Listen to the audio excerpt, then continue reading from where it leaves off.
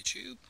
I haven't done this for a while, and I do have a lot of unboxings to do, so I'll kick it off with the thing that I first did an unboxing of, which is something Index and Railgun related.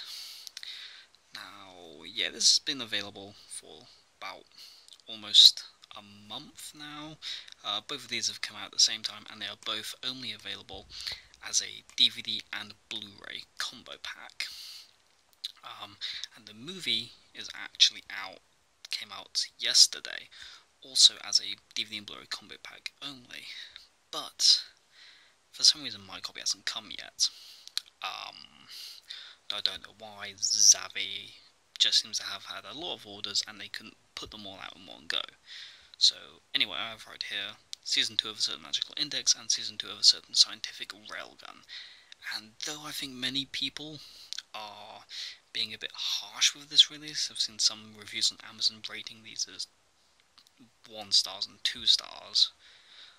But to be honest, just ignore what they say, because even though some people don't like these, I'm perfectly fine with them. I mean, just to compare, if you don't know what I mean. Here's Season 1 of both Index and Railgun, and this is what you can pretty much expect. It is a DVD size case. It is quite thick because it's housing 2 DVD cases, and yes, one of them does say Blu-ray. Some people don't like this, but to be honest, this is the kind of thing that you have to, that Funimation is doing in America, or at least something similar, or at least they used to. I don't know if it's still kind of like this. I think they've moved on to just having Blu-ray cases, but either way, this doesn't bother me. I like it. I'm not bothered. It's just, I mean, I'm pretty sure at some point either it will be released separately as standard DVD and Blu-ray if it sells well enough anyway. So I just see this as kind of like a little collector's item. Or maybe it'll continue to be released as only a DVD and Blu-ray combo pack, but will just at some point be released as a thin case. So let's start with Index. So here we go. Yeah. So yeah, there's the front, there's the back, just all sorts of information. As you can see there, it's, yep, Dolby True HD. Yep, Dolby Digital. There's all the little technical stuff, so nothing really fancy on there. And yeah, that's only it is only Region B and Region 2 Blu-ray and DVD. There's nothing really exciting in there. Yeah, just, as you probably guessed, it's a cheap, flimsy cardboard box, not like the previous release, which was a chipboard box, which I'm a bit disappointed about, but hey, the box looks fine. And here we go. Here's the DVD artwork from the American Part 2 release. I like the artwork. There's Part 1's artwork, which again I like, and the back is just really the same thing, just with the, that's just the Blu-ray details, that's the DVD details. So let's have a look. Let's open this up, and here we go, 4 Blu-ray discs. For anyone wondering why they've done it as 4 Blu-ray discs when the first season had 3 discs, it is the same amount of episodes. It's just this was how it was released in America. As like I said, there was a Part 1 release, and there was a Part 2 release. So that's kind of how it's worked here. They've just used the same Funimation discs. There we are. So there we go. There's the episode count.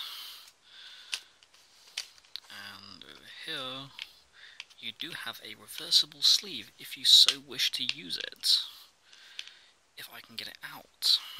If I can get this disc out, come on. And over here, yeah, there we go. So here we are. There's Misa at the back. Kuroko Shirai, and I forgot what her name is. And yeah, that is a nice reversible sleeve, if you so wish to use that artwork. Now we can move over to the DVD release, and I am not holding the discs properly.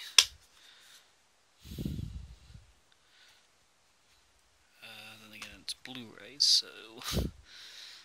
Wait, that's disc 1.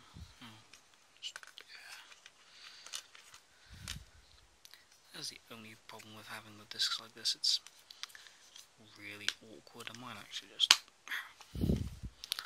I'll probably try and do something a bit different.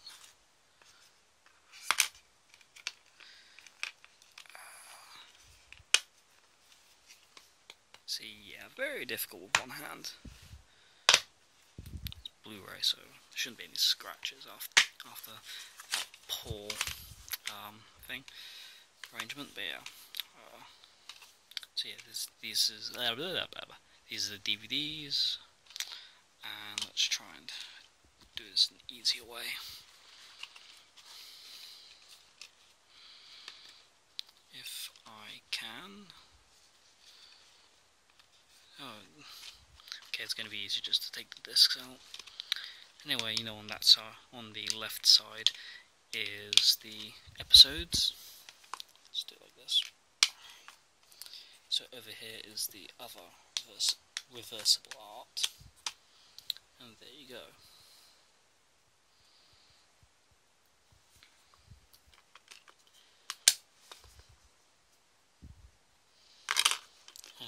I personally don't think I will be using any of the reversible art, because I actually like what we have here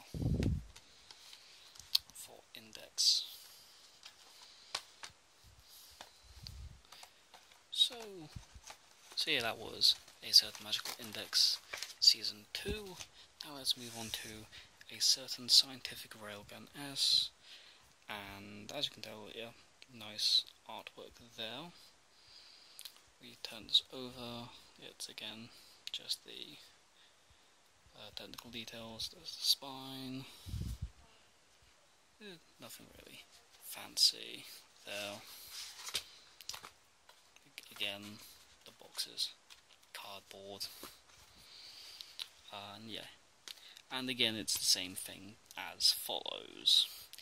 This is artwork from part 1, this is artwork from part 2, and yeah, again, I like this artwork. In fact, I prefer this artwork. In fact, I wish that artwork was on here, but then again, different artwork is always nice.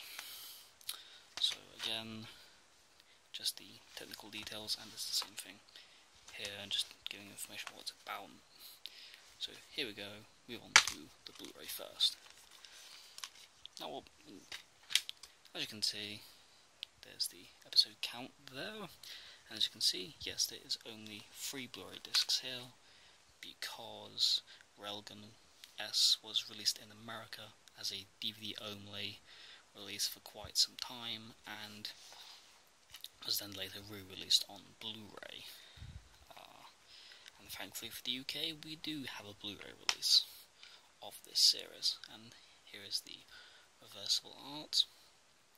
Again, I will be keeping the original cover for the Blu-ray release, because, well, that is just so much cooler. If you haven't seen Railgun S yet, I do highly recommend it. It is fantastic. It is probably the best part of the Index series. And again, left side has the technical details and the episodes, and here we go. That's the other reversible cover, which does, in my opinion, look quite nice. I might use it, I might not. I'm a bit undecided. I might just decide to keep all the covers as the way they are, and I just put the wrong disc in the wrong way round. messing up. So yeah, that is the UK release of A Certain Magical Index Season 1 and Season 2 from Manga Entertainment. And yes, that's right, it's Manga Entertainment, not Animatsu. For those of you that don't know, Animatsu Entertainment is a company that's partnered with Manga Entertainment. So you can expect them to be sharing a lot of licenses with each other, or Animatsu will be acquiring stuff for manga, and then manga will end up releasing it. It's all a fairly complicated process, but either way, if you go to the right place, you don't have to spend £40 per season. You can get it for, say, £35 per season, maybe. I mean, I got mine from Zavi, so if you go to Zavi, you can get them for a bit cheaper than most places. But either way, this is the release. I like it, and it's a good show anyway. So if you've seen Season 1 and you liked Season 1, go out and get Season 2 and complete your collection. Hopefully the movie comes soon so that I can show that off, and hopefully that will also consider you to buy the film. Anyway, thank you for watching.